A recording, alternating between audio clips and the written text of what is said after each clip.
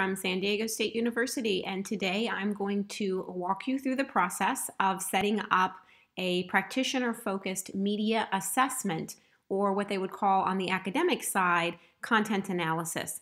So the first thing that you should think of when you're doing a media assessment is to think of exactly what is the time frame and the sampling frame, to use a methodology phrase there.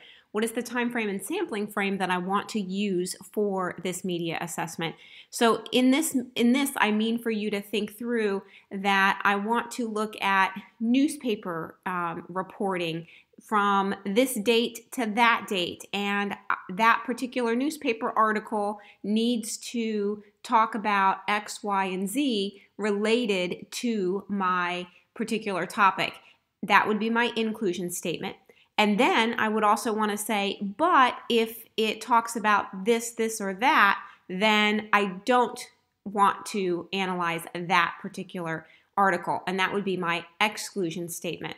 And so the case is sometimes when you're doing a media assessment, the issue is so large, and it can be, say, political as well as related to your organization, and maybe you would want to exclude those more political, sort of higher level types of articles and only focus when they're really talking about your organization. So think through, what do I want to study in order to understand what the media environment is like right now? And think through the time and think through the types of media that you're going to be searching for.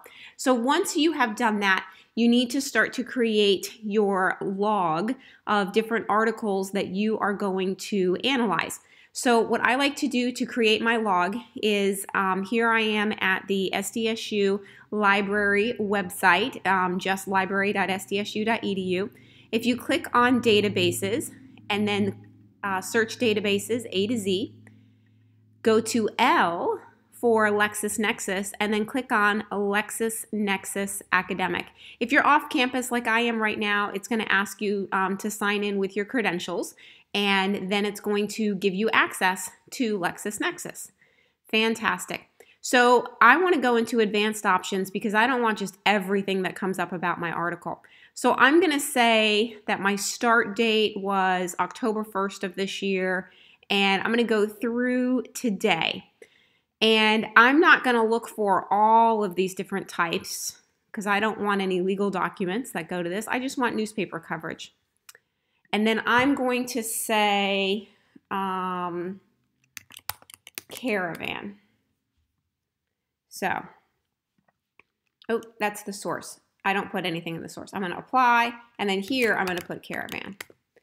So I'm going to be doing, I'm pretending that I am the Border Patrol, and I am now doing a search on any article that mentions the immigrant caravan that is making its way up the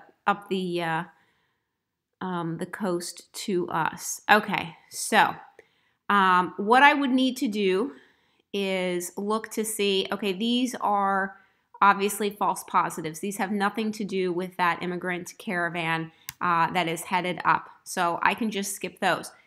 Here we have some coverage from The Guardian out of London, and it is, where does Donald Trump's caravan really come from?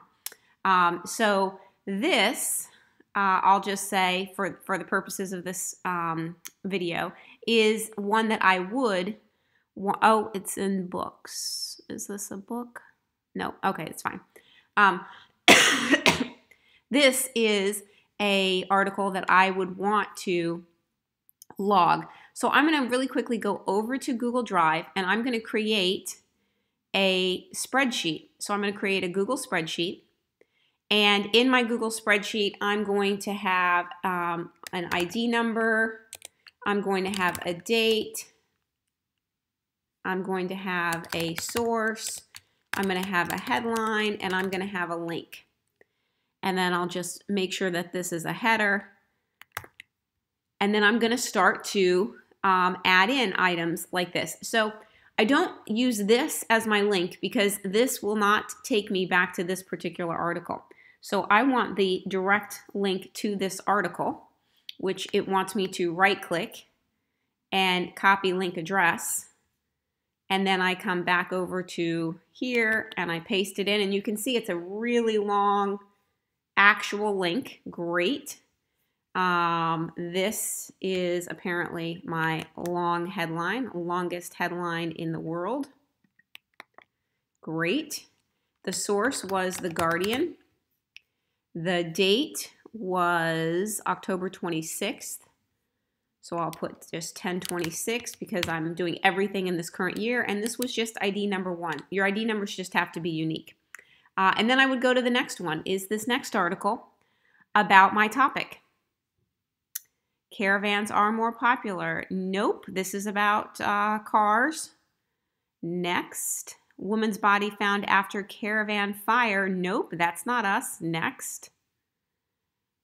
New age caravans. Nope, that's not us. Next.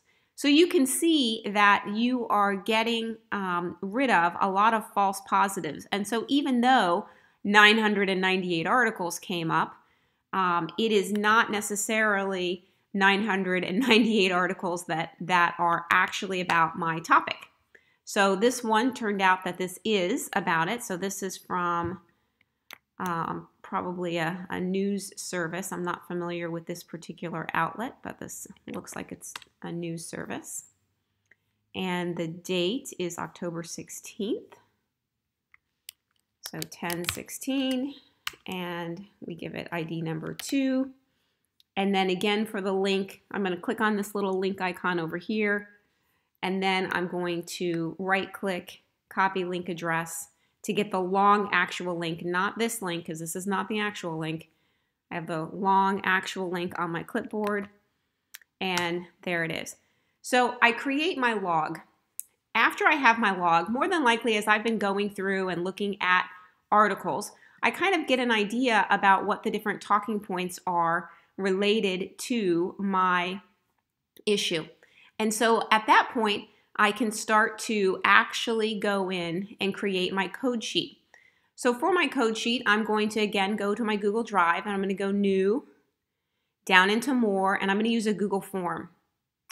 So for my Google form, I am going to use this as my code sheet. So I'm going to call this Border Patrol Caravan Issue Form, Media Assessment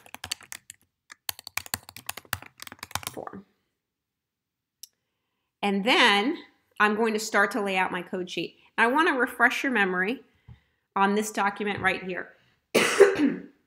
So this is my anatomy of a code sheet. Every code sheet should have the things that are up top here, demographics and tone. And then on the bottom here, these are going to be things that are specific to your media assessment. So the messages being coded as present or absent, the different voices that are mentioned in the article, etc.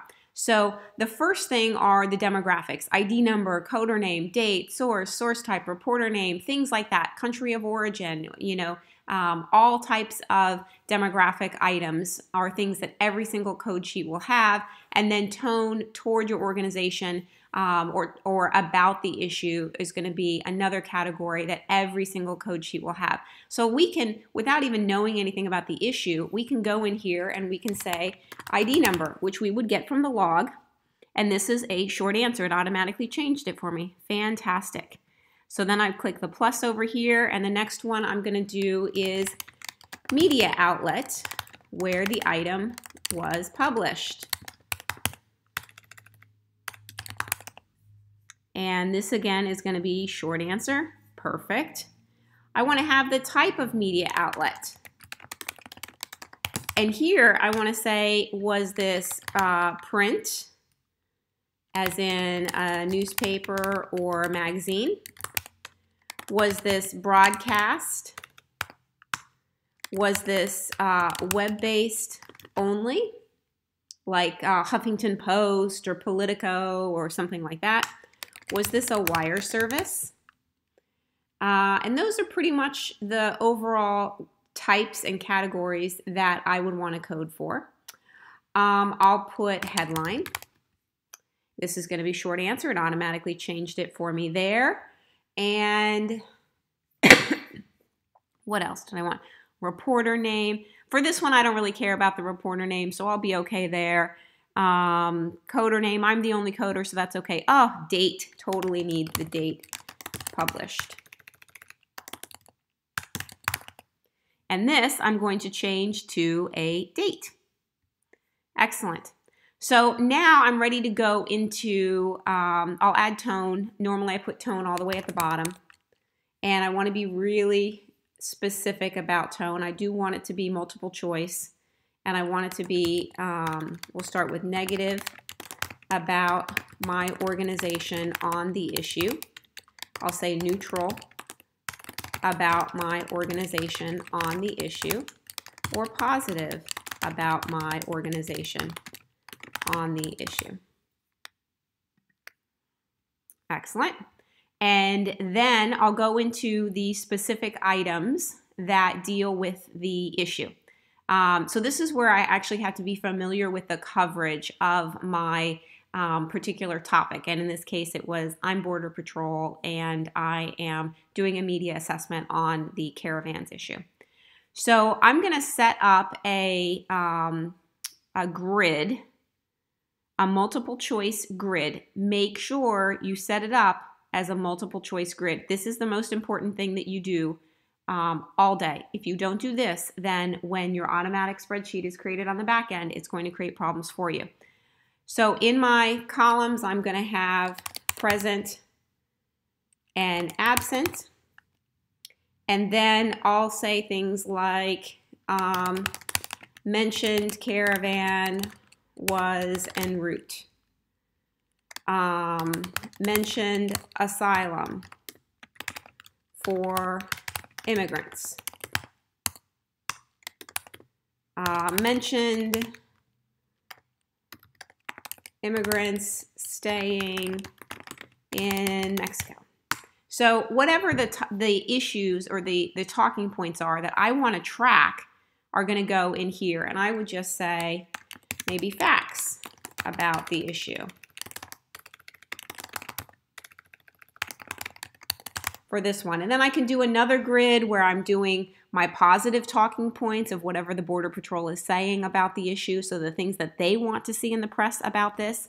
And then I might do another one that says competing messages. And so this one would be if someone is saying something that is contrary to my organization. And I can have a whole bunch of these different multiple choice grids to measure the messages. This is where you're going to get the majority of your data from, because this is going to tell you what the media is saying about your issue. And so from this data, you should be able to understand what the media thinks about your issue, what they're covering of it. So what's actually making it into the news, which could be good or bad for you depending on whether it's your message or whether it is a competing message.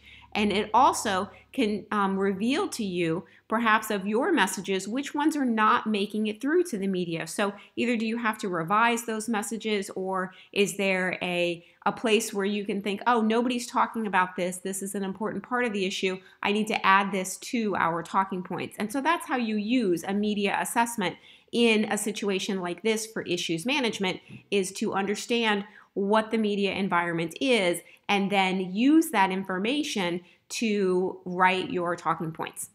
So the reason I do this in Google Forms is because what it will do in the back end is actually come in and it will create a